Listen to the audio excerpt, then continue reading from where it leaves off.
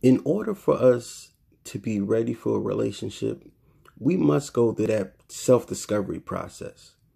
In order for us to be in a healthy relationship, we must be healthy individuals first.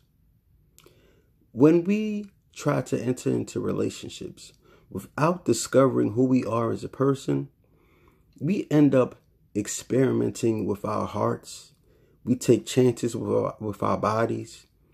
We roll the dice on our minds and our emotions, hoping that we're going to get lucky.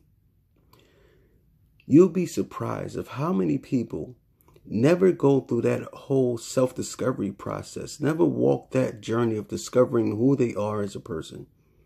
And they end up taking that trauma and that hurt and that pain and that heartache from one relationship to the next. We walk around every day never taking out the time to figure out who we are as a person. But we try to discover and try to find relationships in order to give our lives meaning. And consequently, that only leads to us being in a rotation of meaningless and senseless relationships, because we're trying to align ourselves with people that are not in harmony with our destiny or our identity. But that's because we do not know what our destiny or identity is. See, what I've found is that so many people are actually afraid to go through that self-discovery process.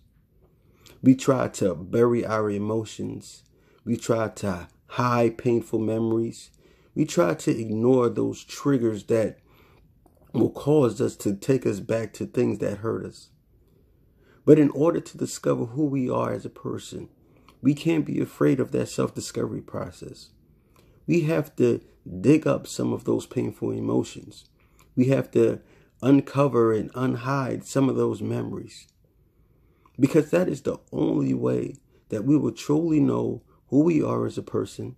And that's the only way that we will know who to allow into our lives and who to not allow into our lives. We have to go through that self-discovery process to know who we are. Don't be afraid of it. Because if we go through that process, I can guarantee you'll be on your way to that relationship that you always desired.